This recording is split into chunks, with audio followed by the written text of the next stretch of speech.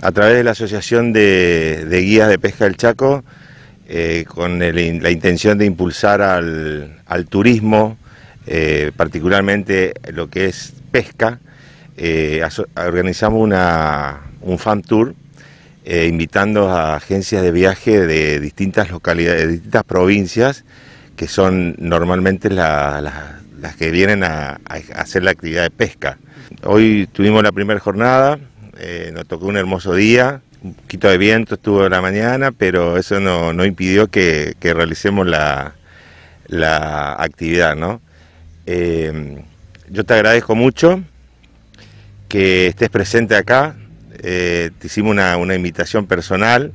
sos muy visto en el interior de la provincia, sos de acompañar en esos emprendimientos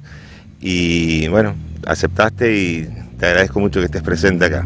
Vemos como la isla también es elegida por mucha gente para venir a pescar y están ustedes para asesorarlos, para llevarlos, para ofrecerle todo el servicio. Sí, eso siempre está presente, eso es lo que tratamos de impulsar, de acompañar a la isla,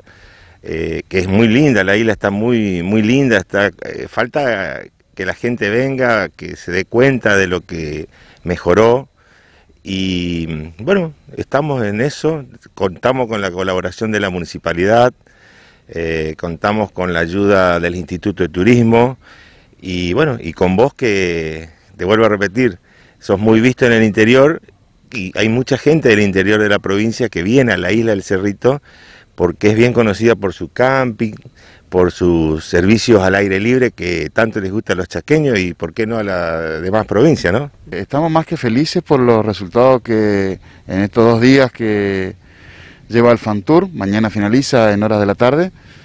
nos ha dejado. Entendemos nosotros que se está potenciando un destino turístico muy importante, que tiene la posibilidad de que el turista, ya sea de la provincia del Nordeste o de otras provincias como las del NOA que hoy nos visitan, Jujuy, Salta, Córdoba y gente de Mar del Plata, entonces la idea, bueno, que a través de los medios y de lo que ellos puedan hacer a través de sus redes de comercialización, comencemos a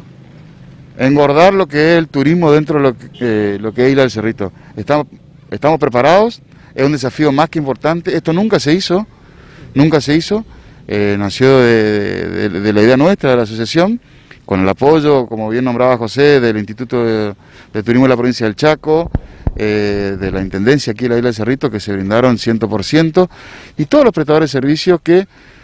suman y hacen no solamente a la pesca, sino a otros servicios que el pescador que viene con su familia también puede tener aquí.